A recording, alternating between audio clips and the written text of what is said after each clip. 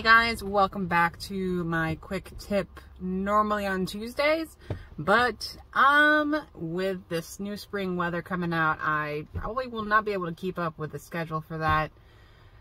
You know, work comes first. I do have a quick tip for you guys today, and this is probably a tip most veterans already know, but going into spring, you're gonna probably run into some of these windows, and these kind of become an issue when you're trying to get like really dirty windows clean. Now, the windows I'm talking about are tinted windows, and tinted windows tend to be kind of the bane of our industry because they're so fragile, and there's just so much that can go into it, and so much that you could do to completely, you know, F up the tint on that glass. So if you do ever come across a window that is a tinted window, first you want to inspect it.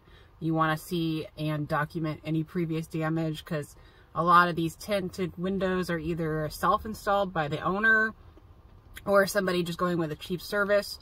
You'll get a bubbling kind of effect on the windows. I've seen all kinds of you know, degrees of damage, and the most common tends to be bubbling tint from just heat and exposure to the sun, and you know, just overall bad installation. So if you do come across a tinted window, and sometimes you won't always know that the glass is tinted if it's an internal tint, you always want to check the corner of the glass and check to see if it's a low E glass, which has a little bit of tint in it. It's also a very soft glass. You also want to ask the owner if they know if their glass has any tint in it. You can also tell if the glass is tinted by, there's one of two ways you can do it. You can go to the glass store, your local glass store, and pick up a sample if they have any available of regular glass, and you can use that to hold up against glass when you're going out to do inspections. And if it is a darker shade, then that most likely is tinted.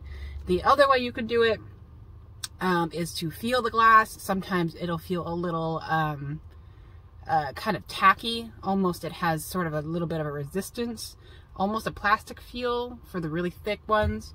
So when you do come across that, and you do have to clean the windows, and now with COVID, everybody has signs in the windows, and they're not always thinking about, you know, the safety of their window. They just want to get a sign up, obviously. If you have to take any of those signs down, say they got to replace an old one, the safest way to do that is you do not want to use a razor on tinted glass. So what I would recommend is to use a plastic scraper. These are super cheap. I bought this one. You can see I bought that one at Ace. You could fit it in your pocket. This one comes with some replacement plastic pieces right here. The downside is that they do come pretty tiny. This one's only a couple inches big, so you know, you're gonna only be able to work in small spaces. The other way to remove stuff from tint is to use a non-acetone adhesive remover. Goo Gone sells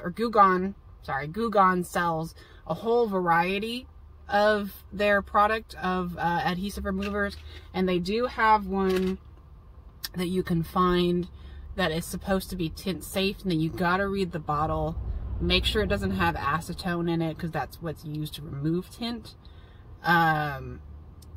Yeah, so going into the spring, it's a good idea right now to make sure you guys are prepped, make sure you're ready to go. You know, 2020 was a crazy year, but we are going into this year, and we're gonna get it, we're gonna kill it, and we are gonna be prepared, right? All right, so that is just my tip, and I hope you guys enjoy. If you have any questions, or if you're a veteran window cleaner with, you know, years of experience, please feel free to comment down below, and be nice to each other down in the comments there. All right, till next time, bye.